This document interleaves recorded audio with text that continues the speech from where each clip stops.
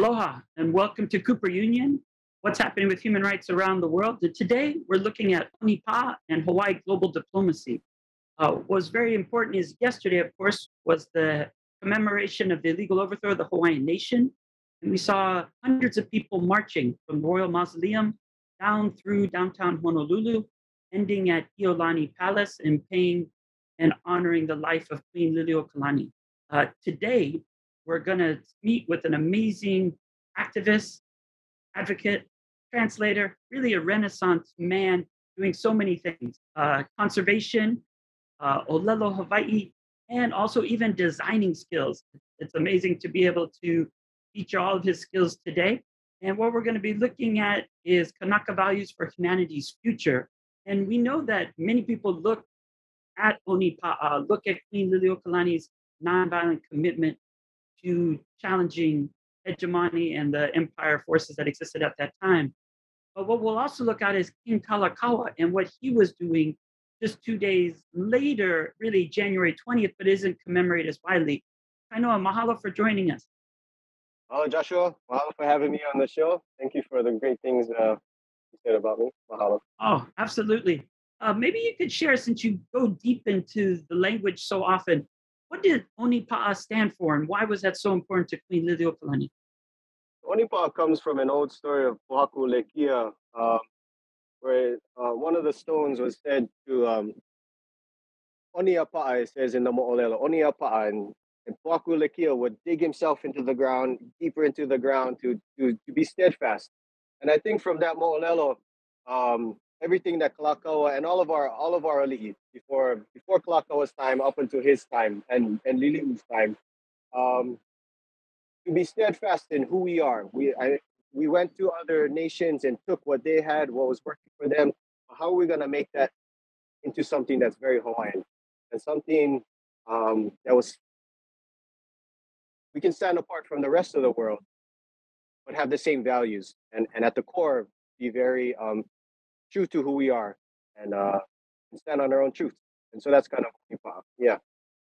Exactly. And what was so amazing also when Liliu went for the nonviolent approach, it was so strong how many people signed the petitions and actually stood against. Could you maybe share a little bit about that campaign to challenge the US? Yeah, there was people were angry. People, if there's anything about Hawaiians, very passionate of what we do, yeah.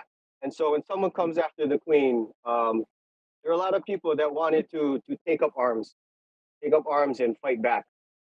But the beauty of that, I think, is the compassion Lili'u had for her people, knowing that if we fought back in the way that they wanted to, when they was kind of provoking us to, perhaps there wouldn't be any Hawaiians today. You know, taking up arms against the United States is not a good, not a good ways to approaching something. And you can see her compassion, and when true aloha came from that. Yeah. Her ability to say, no, we're going to do this the right way, trusting that those bigger powers will come in and do what they're supposed to as diplomats and follow the rules to save her people and see no bloodshed. No one wants to see their people go through any of those things, and trust in the process, you know, and have and believe that good and pono will always prevail. Yeah. I think that's one of the noble features is definitely she was committed to peace and nonviolence, but also rule of law, and knew that Hawaii was a member of the family of nations. And looking back in history where even United Kingdom had done a wrong and then corrected that. So it was looking to the global community and the conscience of countries to live up to their own values and morals. But of course, unfortunately, the US has failed that and has issued the apology bill. What are some steps maybe after the apology bill, now that we're 29 years after that adoption of legislation that President Clinton signed into law? So yeah, it was signed in, the apology bill. I think, to me, I mean, that's not my strong suit, but I think it brought in a consciousness to the people that we have to be awake to history, and if we can acknowledge our history, that's always the first step. And I think from then, a lot of our people are much, I wouldn't say smarter, but we know a lot more. And so that brings us into a place where we can start making moves into the future, how we want to govern ourselves, how we want to raise our community up, um,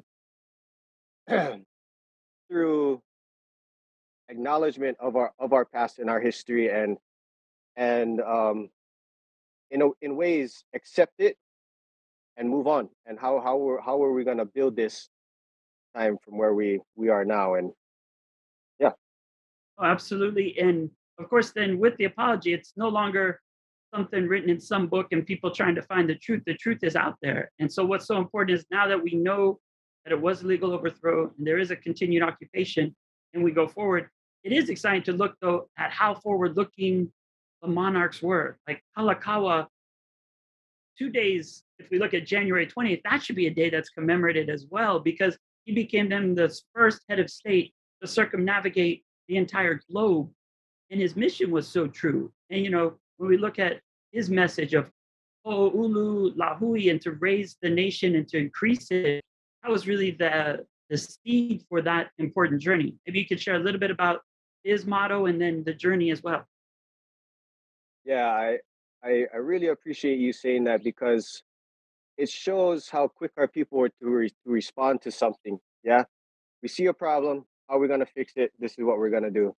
And so his ability to go around the globe, and the first monarch to do so, was us trying to figure out how we're going to play in that arena, right? And how, kind of what I spoke on before, how do we take the good things of the world, leave some of the things not so important behind, and bring them back home. As Kanaka, we always say, well, what you gonna do with that ike? How is that gonna benefit you, your family, and the greater community and the Lahui as a whole?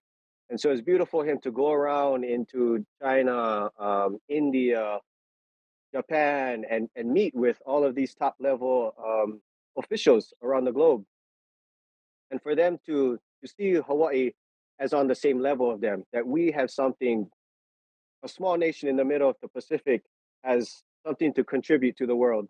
And I think Aloha is the greatest thing that we can contribute to the world. And for him to spread that message, but mostly I think that feeling when he met with people, I think was profound. And I think we're still feeling the effects of that today, for sure. It's true when they probably met him and were able to see him living aloha, not just a philosophy, but actually in a practice. It definitely transformed their thoughts and understanding. And of course, as you mentioned, I mean, he went first to San Francisco from January 20th, leaving Honolulu, but then to Japan. And when he's there, he's looking to build the friendship and that links between peoples of Asia Pacific, then going on to China, India, even Egypt. And then, of Yeah. course, with the kings and queens of Europe. I mean, it's amazing to see his perspective. And we see some of that in some of his diaries, but it was so powerful to see in 1881 going there and saying, look, we're here and we're part of that family of nation. And this is what we can share. And I think that message of aloha, but also so many other Hawaiian words that maybe people might hear that are commodified bank commercials, but have such deeper meaning that we should all know and cherish. Yeah, for sure.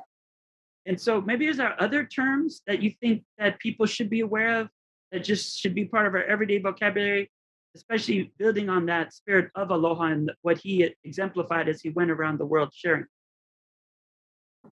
Um, yeah, there's thousands of words we should we should embody every day.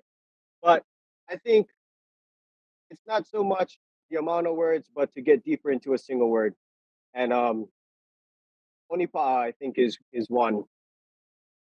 To be steadfast in what you know and your truth, and to be versed in everything that you need to know, that for someone to come up against you and they can't shake your foundation, they can't shake your kahua, oh, you win already, you know? And so I think um now I think Onipa'a is a great word that we should all try to do like Kalakaua did. It's one thing to know a word, like you said, and know it as a philosophy of words on paper, but to embody it to live it, and for other people to understand it when they meet you, oh, that's powerful, And so Aloha and Onipa'a, I'm gonna stick with those two for today. Um, and to be Onipa'a in Aloha, to be steadfast in being compassionate for people, showing people care and being kind to others. Aloha just doesn't mean love, but it's all of those qualities that make people feel love, you know. Yeah, Onipa'a and Aloha. I can dig that. That's good. That's good. That could be the new T-shirt design when we focus on that. Yeah, yeah, And it's so design. you could Yeah, see it yesterday. You could see the aloha as people marched all the way down, but also then in the commemoration. And they also commemorated the life of another amazing activist, artist, Hanani K. Trask. And she had a beautiful quote said, "No one knows better how to care for Hawaii, our island home, than those of us who have lived here for thousands of years." And maybe that's another aspect you can share. I know you wear many hats, and you have so many hats, and I want to appreciate you for the Patagonia one as well. But with all those hats you wear, can you share a little bit about conservation and what it's like to work at Pu'ukui and be up there? yeah, sure. So, um, yeah, Haunani K. Trask was a warrior and still is a warrior. Her name lives on, and all of her her good works, you know. Um, and so we mahalo her for all the time and effort and sitting in her space. And if there's any word that embodied her, it was Onipa'a for sure. You couldn't tell her otherwise, and she knew who she was as a Hawaiian and as a person. Um, and that's beautiful. Um, yeah. So I work at Pukukui Watershed Preserve. I'm currently the manager out there. We take care of about 12,000 acres out on the west side, Mauna Kahalavai, West Maui Mountains, below Pukukui, which is the summit out there on the highest point we have on Maui. When she said that there's no one else that knows Hawaii better than us, that can be translated to even to Aina as one of the biggest preserves in Hawaii, still mostly intact. I'd say over 90% intact forests. It's beautiful to see that that is all native Hawaiian plants, endemic plants. Sometimes some endemic plants found nowhere else in the entire globe. Sometimes not even on any other part of Maui. But to be in a space for thousands of years, you have no other choice but to have figured out how things work, even if you tried not to. We're that connected enough, whether we believe it or not, to understand the cycles and understand that when you are in a place for that long, you get to understand the language of that place, and that goes with people, that goes with Hawaiians, that goes with any nation around the globe. We're not the only people on earth, and I always say, as Hawaiians, we're also humans. That we're part of the bigger picture. We just have a certain way of looking, of being a human in Hawaii, and so we have to take care of that here. And so we take an approach as best we can to take a Hawaiian approach to conservation, always looking at stories Kupuna left us, whether they be written, whether they're spoken, whether they're shared to us in person, on how we move in a space. It's one thing to plant a plant. It's one thing to know when to plant it, how to plant it, what we expect that plant to be. You know, we always say when we're planting a canoe, we're planting a core tree. What do we want it to be? Do you want it to be a fancy watch? You want it to be hardwood flooring? But we have to have that intent. And so, yeah, being in a space, it's kilo. It's a term we'll hear a lot nowadays, but to observe and to actually take note. That way, when the circle, and the cycle comes around again, we'll be able to understand it, see it, and make moves on it. And so, she's right. Very true. I remember I was fortunate enough in end of the year to go up to the rain gauge and love those 122 flights of stairs. Beautiful moment. But when you're there, just the silence, but you're really there with the gods. And you also realize how small we are, how insignificant, but how really there's no greater purpose while we're on this planet than to take care and to aloha Aina. Yeah, Alama Aina is who we are. Like I said, as because we're so small and we have such a small land base, we have to cherish it as much as we can. Whatever we have left, a lot has been gone, but we have to see that it benefits us in ways too, and we can't forget that. Yeah, being up at Nakalulua, up at the rain gauge, checking for close to 100 years now, is a beautiful place to be. It's the silence is very loud. It's very loud, but you can't help but feel like you're in a. I always tell people that Hawaii is magic, and there's no place like it in the rest of the world. I mean, as far as I know, and to be there, you understand the complexity of why our kupuna thought the way they did, and that evolved a thought process, a worldview, and how we treat other people. You know, it's plants are a community. I always tell people at the same time that we're like plants and plants are like us. We're the same. We move the same. You grow here, I grow here, we grow together.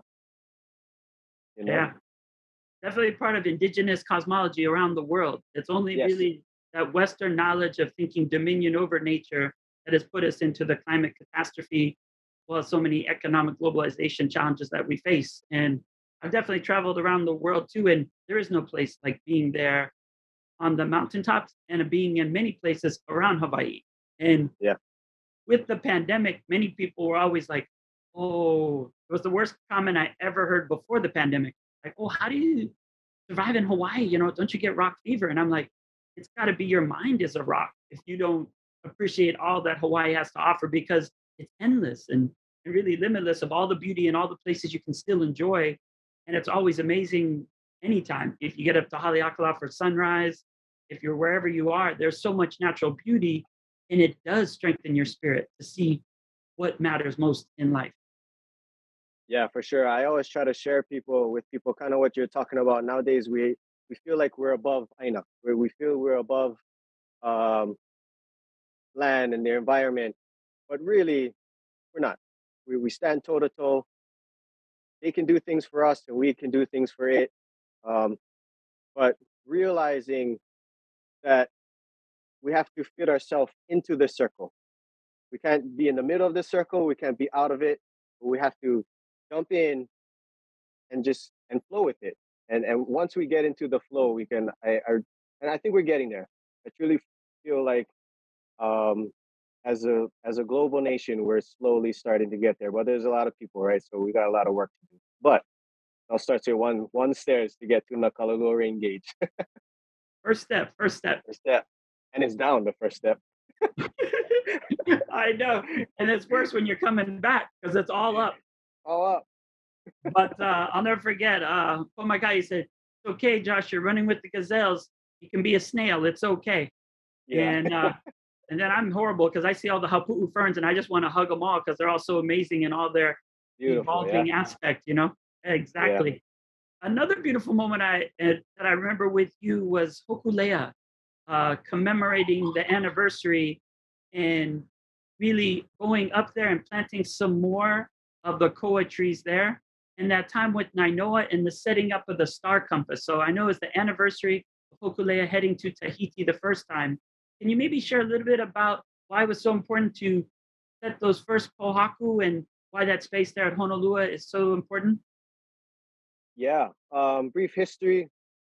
1976, Hokulea took off on her first journey back down to Tahiti, and fast forward when she had gone around the globe, took her 3 years to go around the globe. She went around, took the same path, maybe not exactly the same path, but followed Kalakaua, Yeah. and we did it again. You know, Hawaiians, we did it again twice around the globe.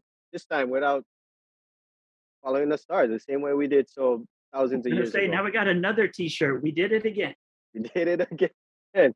You know, and so um, we went around the globe with the mindset of malama Aina. And what does that mean? Yeah, to take care of Aina, to take care of resources, because Aina is any resource that feeds you, whether that be the the soil, whether that be the water, whether that be your parents, your family, friends, community. All of that is Aina. Yeah, and when we get to that point, we can see that. Then our the picture gets much bigger. Yeah, and so she went around, met thousands and hundreds and thousands of people in hundreds of countries, and Pomaikai and I sat down one day and said, "Well, when she comes home, what let's say message. What does that mean for us back home? And what we do in Malama Aina, and when big things happen way back in the day, coconut groves, thousands of trees were planted as commemoration. And so we sat down on a napkin, and we said, what we're gonna do? We're gonna plant 1,000 core trees. Used to plant 1,000 core trees. Get find the seeds, and then that turned into this whole Ola Maui Nui.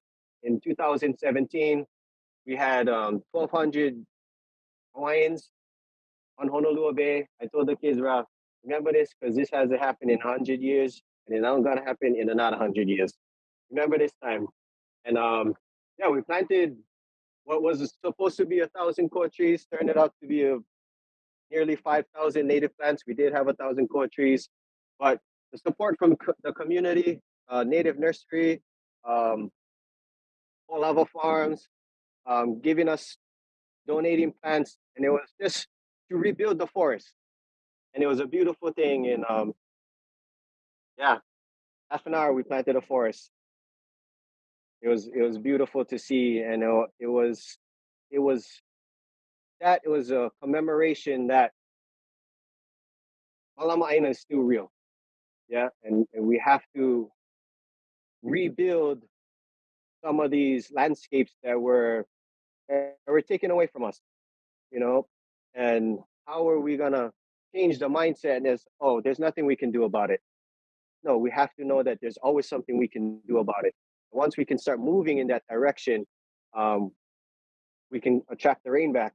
You know, Hawaiian kupuna would say "Hahai kaua i ka ulu la'au," that rain would follow the forest, and that's what that was, to plant more trees, to bring the water down so we can catch more water and change the climate of Hawaii.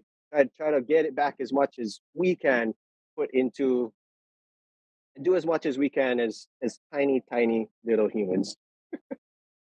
Yes, tiny but very positive, powerful, and passionate about the Aina. So Yeah, anything's possible then. And on that day where we're commemorating, I remember Nainoa getting out of the truck and he could see how big his poetry had already gotten. And yeah. so, just to see the changes from then until just last year and setting those pohaku. I remember you there with the team at Pu'ukukui. What was that like to set that pohaku there? And what was that weekend like, that April 30th for you? Oh, that was amazing. That was more steps. I just feel like there's so much things happening there. It's just there's a movement, and there's been a movement since the '70s, but it's nice to know that in our time nowadays that we never let kupuna down. And so that day we set three cardinal stones. We set one in the north, the west, and the east, up in Honolulu, in the same place that we had that commemorative planting.